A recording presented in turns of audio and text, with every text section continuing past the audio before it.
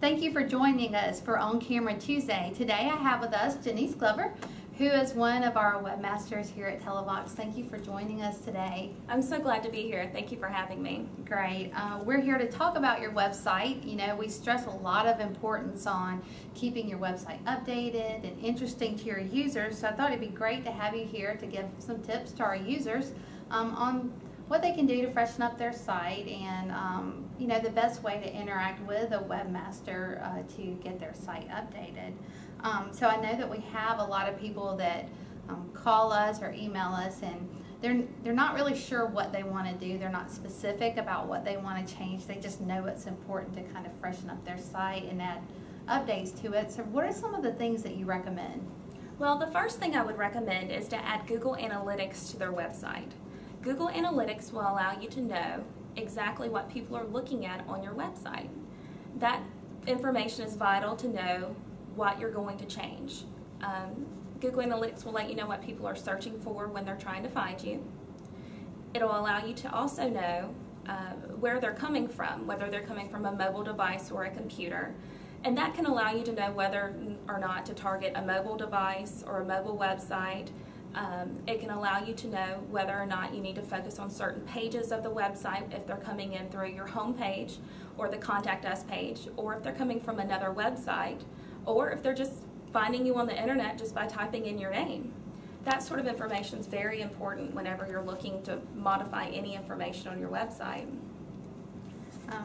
That's really good information to have, because it is so important with giving you that insight in what's going on with your website. And I just wanted to add to that and say, you know, one thing that you can do even before you go that far is just maybe take a look at your website with a fresh set of eyes. Pretend you're a visitor to your website and go to your home page. Is what differentiates you or what makes you special or different from the other people that are competing with you in your market, is that clear from a landing page on your site, whether it's the home page or from other entry points as well? You know, the next thing I was going to talk about was about when people are just curious of how their site is performing. And you kind of touched on Google Analytics already, but you know, what kind of tips could you give for what to really look at in Google Analytics as far as, you know, them being able to evaluate whether their site's performing well? Well, to determine if your site's performing well, you shouldn't just look at the numbers. You should see where people are coming in from and see where they're also leaving. If they're not staying on a page very long, you might want to look at that page and reevaluate where or why they're leaving. If it doesn't have enough content, if the content's not good enough, or if the content's just not interesting. It could be that you have old pictures on the site, or the pictures take too long to load. You can look at several different things in Google Analytics. I've touched on the fact that a mobile site, if they're coming in from a mobile device and it takes too long to load the page, they may just not be interested in it. Good.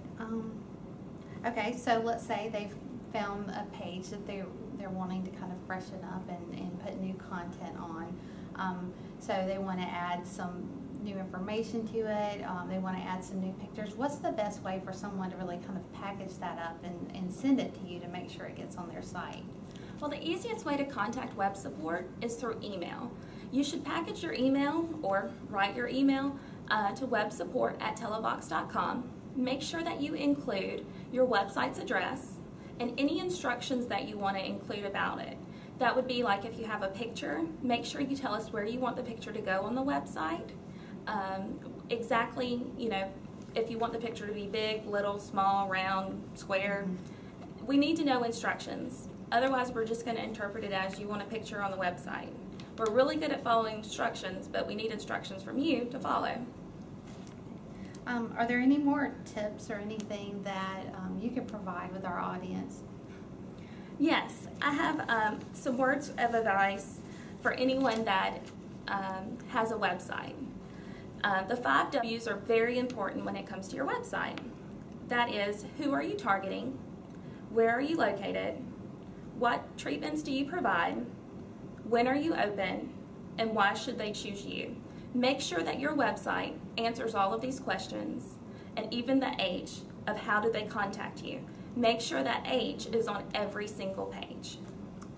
That's an excellent point. Some things like that seem so painfully obvious, but it's amazing sometimes how that can get overlooked when people just start that journey with their website. So I think that's really great that you provided that information. Thank you again for coming on Camera Tuesday. Once again, this is Janice Glover, one of our webmasters here at TeleVox.